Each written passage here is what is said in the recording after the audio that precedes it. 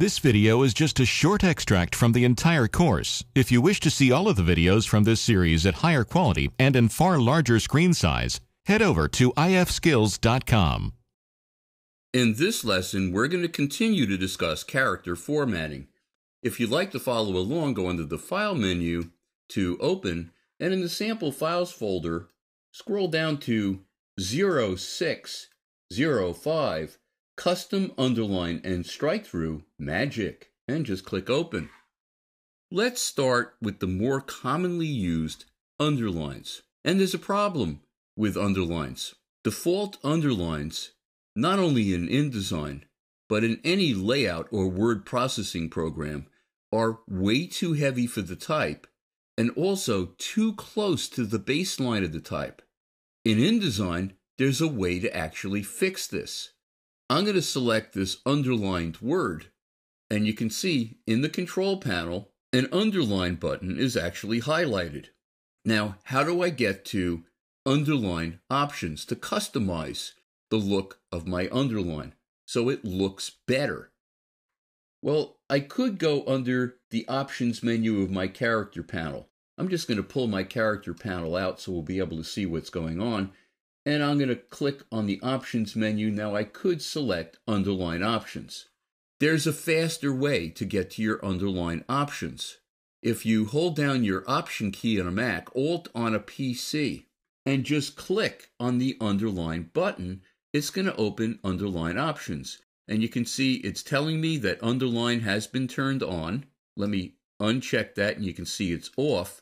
If nothing's happening in your dialog box, make sure to check Preview.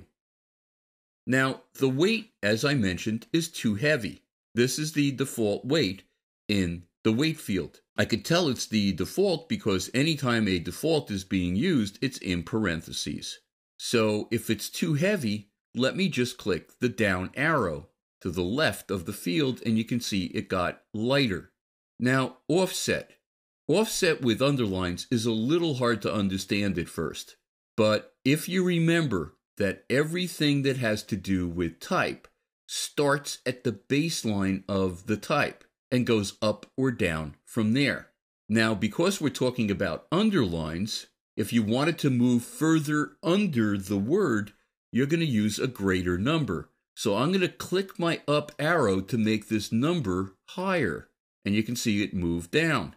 So it's offsetting it further under the word. That's why it's a positive number. We'll talk about some of these other settings further into the lesson. I'm just going to click OK.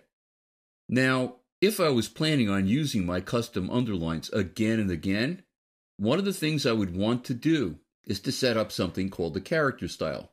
Now, I know we haven't talked about styles yet, but we will be in upcoming lessons. For now, I'm just going to go under my Options menu of the Character Styles panel and choose New Character Style. And all I have to do is name it. How about Underline? And I have it applied to the selection. You can see that's checked and it's also previewed. And if I click someplace else, you'll see that now it does say Underline and it's actually highlighted. I'm going to click OK. What's so great about having a style? Let me select some other words and just click on that style. I don't have to remember anything about the settings. All I have to do is go through it once, save it as a style, and use it again and again. What about strikethroughs? Let me zoom in just a little bit closer here and select the word that has a strikethrough going through it. And you can see in the control panel, the strikethrough button is actually highlighted. Now, to get to options or alternatives for strikethroughs, hold down my Option or Alt key and click on that button, much faster than going under the Options menu of the character panel. I think the strikethrough by default is a little bit heavy for the type. Let me click my down arrow. So now I'm at 1 point. And offset, strikethroughs start at the baseline and with a positive offset move up. Strikethroughs are above the baseline, usually. At least that's what the default is. And if I increase this number, it's going to move further up. If I decrease the offset, let me move it down so it's kind of going through the center of the lowercase letters. That looks a lot better.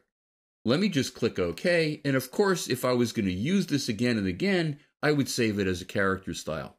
That now that we're kind of into custom underlines and strike-throughs, why don't we have some fun with it? Like, I wonder if there's a way to take an underline and turn it into a highlight, almost like highlighted text in a book that you would do with a highlighting pen. Well, let me click on my underline. In the control panel, you have to make sure that you're in the character formatting controls to do this. And I'm going to Option or Alt click on that highlighted underline button. So now I'm in the Underline Options or Alternatives, and I'm going to make this a lot heavier because a highlight needs to cover the entire height of the letters. So how big should I make it? Well, it says the type is actually 29 points, so it has to be something greater than that. And I also want it to go a little bit further up and down from the total height of the word. So let me just select weight, and how about I start with 34 points to see what that looks like?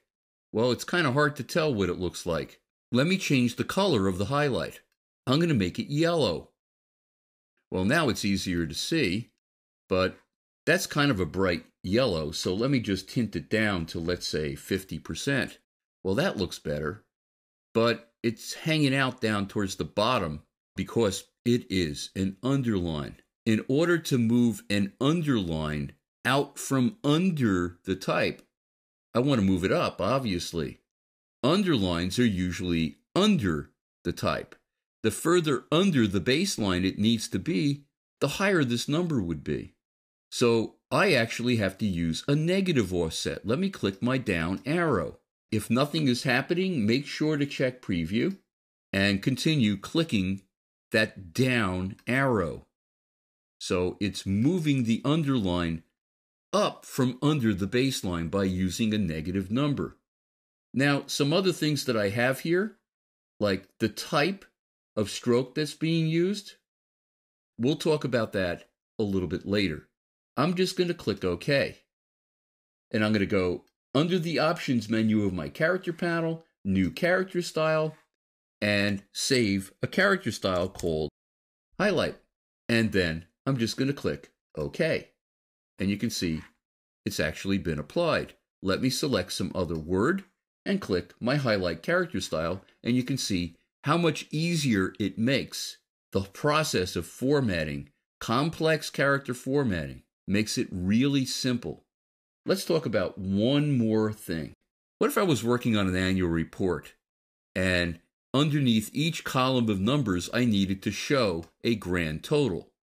Well, that involves both a custom strike-through and a custom underline. Let me select the total at the bottom of my next column, and I'm going to click on Underline and Strike-through in my control panel. Now I need to customize those settings. Why don't we start with Underline? I'm going to Option or Alt click on the Underline button to open the Underline Options dialog window. Well, the weight I'm going to need to make heavier. So why don't I go up to, how about 5 points? And the offset, let me click off of that to apply it, and you can see it's a lot heavier. The offset, I want to move it further down. I want it to look like this one. So I'm going to click my up arrow because I want it to be further under the text. Just remember that underlines, to move them further under, you need to have a positive offset. Now, what else do I need to do? Well, what type of stroke do I want to use? By default, it's using a solid stroke. Not what I want in this case. I want something called thin. So let me do that. I'm going to go under that pop-up menu to thin. Looks pretty good. Let me click OK, and now do the same thing with my strike-through. Option or Alt click on my strike-through to get to the strike-through options, and I'm going to make it a lot heavier. I want to make it the same weight as the underline, so I'm going to make it 5.